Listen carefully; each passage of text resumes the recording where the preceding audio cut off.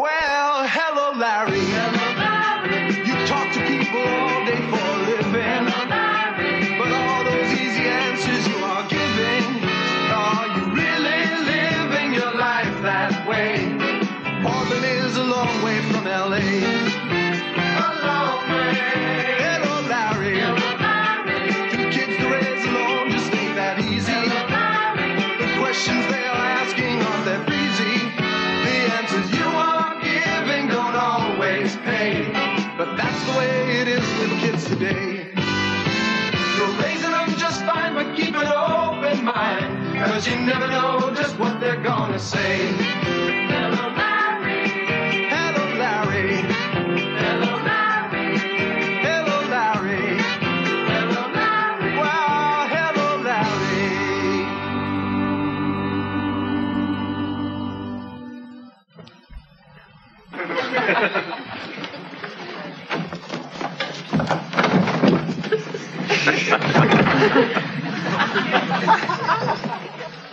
Lawrence! Girls! Surprise! Pop, what is this? It's a piano. Don't you know anything about music? I know it's a piano. And why bother to ask? Oh, hold it while I try to figure out where it goes. Grandpa, what's all this about? That's a good question. 2 hours ago, you go out for a little jog and you come back with the Portland Symphony. It's for Ruthie. Put it over there. It's for me? That's right. One woman in every family should play the piano. You're going to play the violin. You got a gypsy look. You want Madame Diane to read your poem? Sure. And while you're at it, see if you can tell me what this is all about. Yesterday, Ruthie mentioned that she was interested in music. 2 days ago, she said she wanted to jump out of an airplane. Hope you didn't buy her a parachute. You don't want to deprive your daughter of a musical education, do you, Lawrence? No, but I figured she could start with something simple, like humming. Pop, how much is this piano costing you? Not costing me a penny. As soon as you sign that, it'll cost you $18 a month. $18 a month? Pop, you can't just decide to give my daughter piano lessons and then show up with a piano that I have to pay for. You're not paying for it. You're renting it. You know where I can rent another father? Oh, Dad, I'd love to take piano lessons, honest. All right, Ruthie, that's fine if you're serious, but you have to be serious because piano lessons cost money. I'll study every day, I promise. You hear that, son? The girl's got her little heart set on it. Sign the man's paper. Please. Pop, next time you go jogging, do it in the hall, will you? Where they don't sell anything? Stop racing your motor. It's not for me. It's for your daughter. Thank you. This $1 is for you. Invest it wisely. I'll buy gold.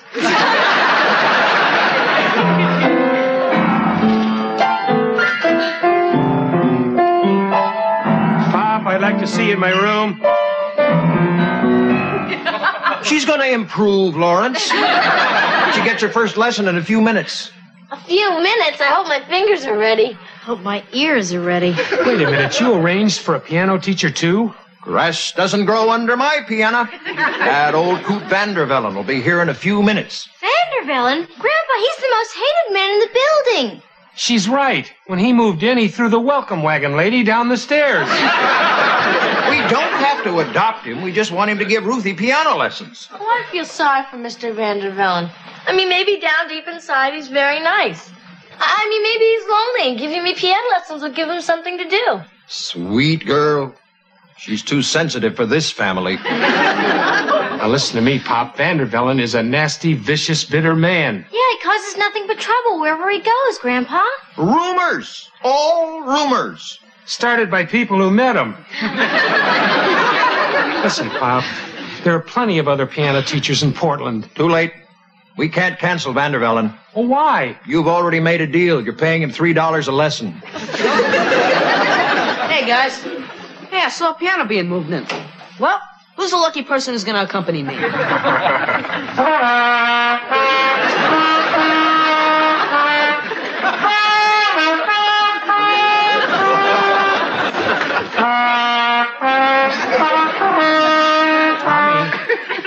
Tommy! you like it, Mr. Walter? It's too good for these people. Tommy, I'm going to take piano lessons from Mr. Vandervellen. Vandervellen? The werewolf of the 5th floor? Okay, Pop, you started all this. Now you're going to fix it. If Ruthie wants to take piano lessons, that's fine. But not with Vandervellen. And you're going to have to talk to him and tell him you made a mistake about the lessons. Okay. I don't mind knocking the pins out from under a poor, old, pathetic gentleman. After all, I know how it feels. Someday I'll be one myself. Boy, don't play hearts and flowers with me, Pop. I'm wise to all your tricks. Poor, old, pathetic gentleman. Okay. Oh, Mr. Vandervellen, I'm sorry we kept you waiting. No problem. I started charging for this lesson the minute I knocked. Mr. Vandervellen, I think you know my father. Hello. We met near the garbage. Quarter tone flat. Well, where's the pupil? She's right here. Doesn't he even say hello? Pop, will you take it easy? This is your old pal. The old pathetic gentleman, remember? If there's one thing that burns me up, it's to stick my hand out and have somebody walk right past it. Hey, you! Don't you even say hello to people? I didn't want to waste a hello. Anybody that would rent a piano like that has got to be deaf. Hold my coat, Lawrence. I'm going to straighten out a couple of his wrinkles. When they get senile like this, they should be put in a home. Okay, guys, now just cool, okay? Pop, Maestro Vandervellen is here by your request under a rather generous offer from the Larry Alder Foundation to give Ruthie a piano lesson. Then why doesn't he do it? Instead of standing there beating his gum. Let me warn you, Mr. Alder, I demand complete authority over my pupils. I teach with a ruler. If they don't practice, I break their little fingers. If you break her little fingers, I'll break your little head. Pop, he's only kidding. You can tell by the twinkle in his eye. He's got a great sense of humor. If the home won't take him, try warm baths. Now you stay put.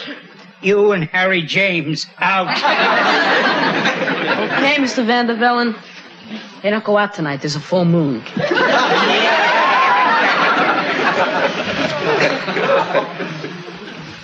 Well, what are you two hanging around for? It's my daughter's first lesson. I thought I'd watch. I never let anybody watch. You might learn something for nothing. You're all heart. I hope not. Let me belt him just once. Pop, don't you? Okay, I'm going to go in my room, and we'll come back in a half hour or so and listen to Ruthie play the Warsaw Concerto. You know, I can hardly wait to start. I bet you're a great teacher. Don't try to butter me up. Have you ever had lessons before? No, sir. Good, then I don't have to undo any damage some moron taught you. Now, this is middle C. The major scale consists of 2 whole tones and a half tone, then 3 whole tones and a half tone. The half tones come between the 3 and 4 and the 7 and 8. In the key of C, that's between the E and F and the B and C. In the key of G, it's between the B and C and the F sharp and the G. The F sharp being in the signature. Do you understand? No, sir. Well, you're honest, but you're stupid. Here, play these 5 notes.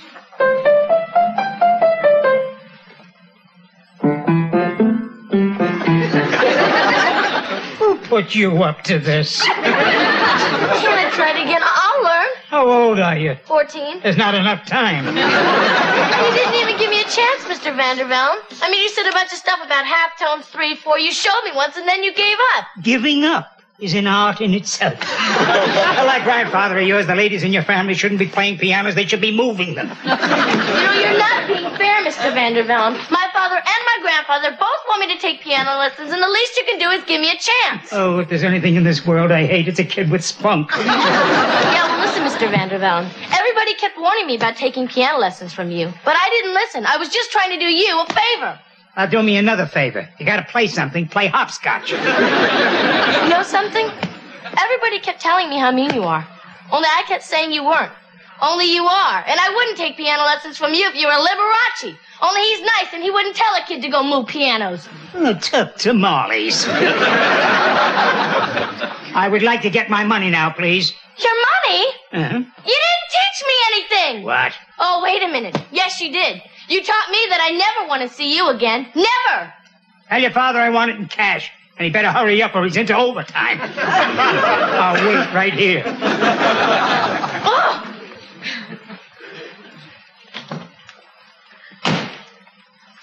Oh, that was a short lesson. I hate Mr. Vandervellen. Welcome to the club. No, he said all kinds of horrible things. He's a terrible old man. I just don't want to take lessons from him. Okay, honey. If you still want to take lessons, we'll get you a nice teacher. I'll get rid of Vandervellen. Don't worry about it. Okay, Vandervellen, you got my daughter all upset. Here's your money. Take it. I want you out of that chair and out of my house, okay? Hey, Vandervellen, I'm talking to you. Vandervellen?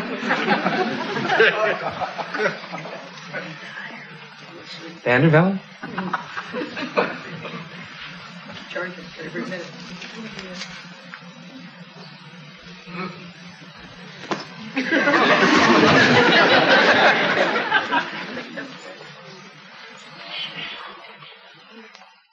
Yeah, it's apartment 2B. No, sir, I'm just a neighbor. Right. Thank you. Dad, is Mr. Vandervellen gone?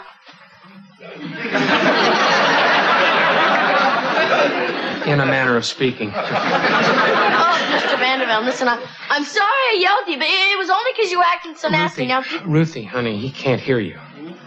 why not? Well, I'm afraid he passed away.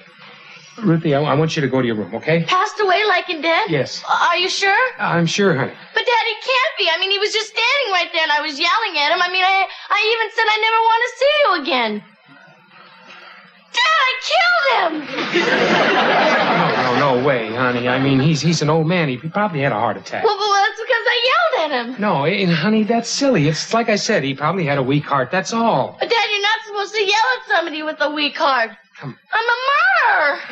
Honey, it's silly to blame yourself. Now, come on. We're going to go in my room and we're going to talk about it, okay? Well, maybe he's just sleeping, Dad. No, honey. Hi, Vandervellen. You still here? Just jogged around the block a couple of times. You ought to try it sometime. Get the blood circulating in that mean old carcass of yours. You know, I've been thinking, Vandervellen, life's too short for old geezers like us to be fighting. What do you say? Okay, Vandervellen. As far as I'm concerned, you can drop dead.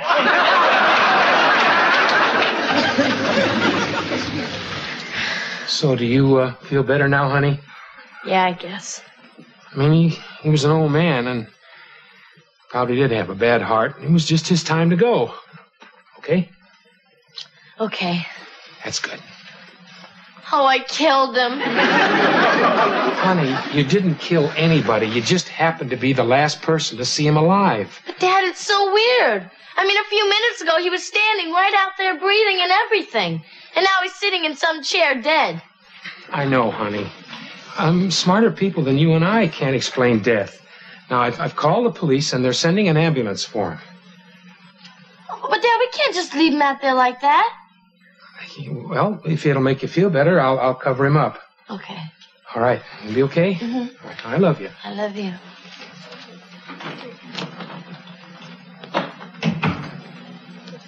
Dear Lord, in a few minutes, you're going to meet Mr. Vandervellen. I hope. At first, you won't like him, but I know you can find good in anybody, so please try. And Lord, tell him I didn't mean to yell at him.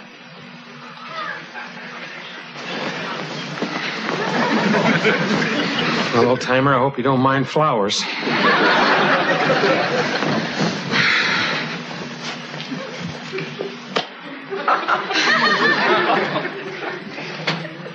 Tommy, will you quit following me around? You don't flatter yourself. I came to hear Ruthie play the piano. Maybe somebody in his family has some talent. Wait a minute. That's my best sheet doing in Dad's chair. Mr. Vandervellen? Tommy, he looks strange.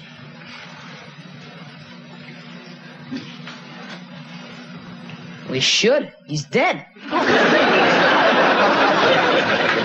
Dead? Yeah, dead, like in mackerel. Dead? Yeah. The way I see it, your old man must have got sore at him and knocked him off and hit him under the sheet. Dad!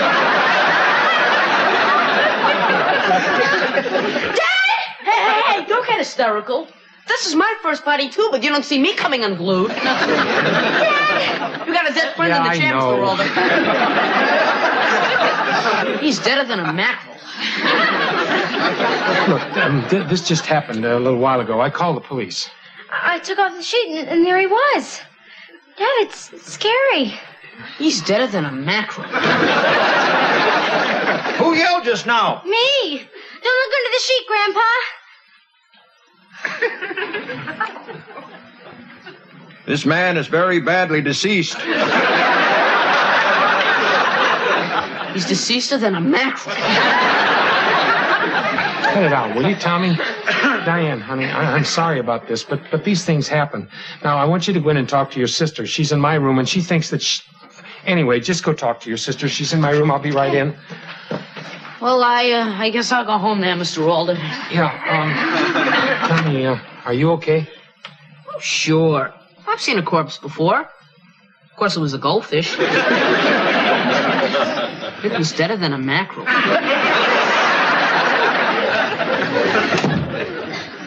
Well, Pop, this has been some day. You know, son, it doesn't bother me that Mr. Vandervellen went to his glory the way he did. When your time comes, tip your hat and leave, I always say. How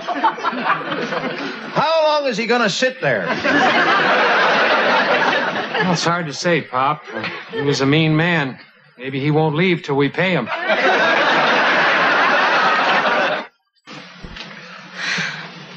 Bye, Mr. Vandervellen. See you in a few years. Grandpa!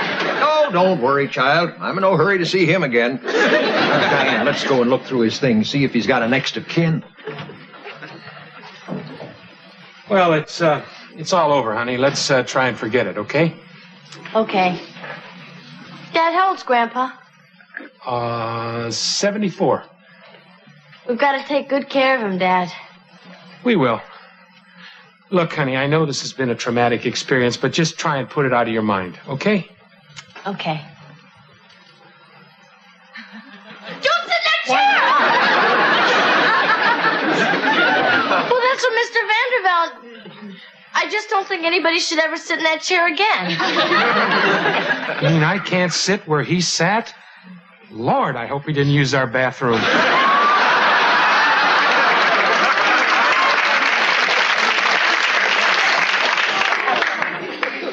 Dad, how could you read a paper and drink coffee after what happened? Look, honey, I'm sorry the man died, but I can't be a hypocrite. He didn't like me, and I didn't like him. So far as I can tell, he didn't like a living soul. Dad? What? What's going to happen to him now? I mean, suppose Diane and Grandpa don't find any sign of relatives. Well, then I guess the city will have to bury him. But they didn't even know him. Oh, can't we give him a funeral? Ruthie, do you know how much a funeral costs? Well, then we could have him cremated. And we could put his ashes right here up in the piano. It'd be a great tribute to him, Dad. Ruthie, I don't want some crabby old man's ashes sitting on my piano. Do you mind getting up for a minute, Mr. Walter? What for? I want to take a picture of the death chair. Dad, get him out of here. Tommy, you better go. Ruthie feels pretty badly about Mr. Vandervellen. Okay. Hey, Ruthie, if it makes you feel any better, we all got to croak sometime. Thank you, Tommy. I'm sure she feels much better now. Did you find anything? No, here's this box of letters he didn't mail yet. Shall we read him? Yeah. I bet he's a nice guy after all. Yeah, maybe you're right. Here's one to the Salvation Army. You see? He probably sent him money. Sirs, if one more of your beggars in a Santa Claus suit rings a bell in my face, I'll take you to court. Here's one threatening to picket the City of Hope. This one says he wants to get the federal government to abolish Mother's Day. Well, so much for the hidden heart of gold. I'm sorry, Ruthie. Yeah. Dad, do you think we could find out where they're going to bury him? I mean, the least I could do is bring him some flowers. Of course, that would be a nice gesture. Yeah, it's the least I can do for somebody I killed. I'll talk to the child. Pop, I'll handle it. Okay. Diane and I'll run these love letters back upstairs.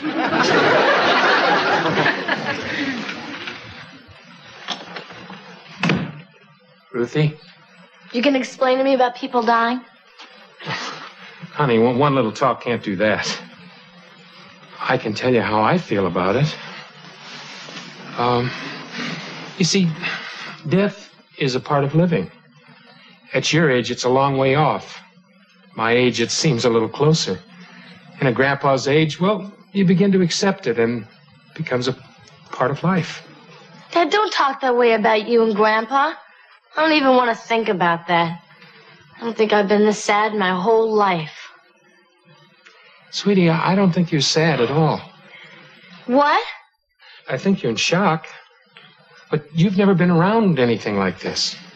And I think you really believe that you caused it, but I don't think you feel any real grief. Dad, how could you say such a terrible thing? I feel rotten.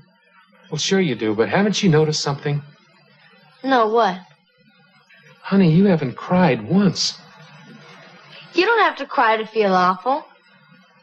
Maybe. I mean, there certainly are no rules about that. Here's my high school annual. It belongs in the basement. I just never got around to it. This here is my junior class. Boy, what weird-looking kids. Hey, before you say a thing like that, remember I've seen your class. You see this pretty blonde? She actually wore that outfit to school? Never mind the outfit. Just look at the face. She's pretty. Yeah. She died before we graduated. She died? Yep. Honey, the point is, hardly any of us knew her. But she got sick, and the next thing we knew, she was dead. The whole school was in shock. But very few of us actually cried. You think that's the way I am, huh, Dad? Right. I mean, the first time somebody that you know dies, it's a very dramatic thing. I mean, it's almost fascinating because it seems so wrong. Dad? Isn't anybody going to cry for Mr. Vandervellen? Maybe, honey. Somebody somewhere, I'm sure, cares.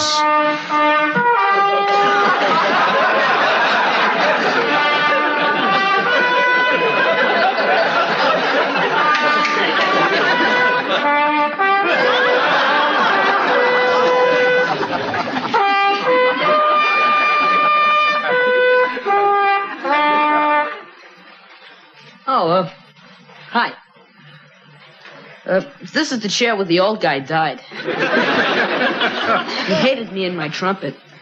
But I figure somebody ought to say goodbye to him. Okay? Okay, Tommy.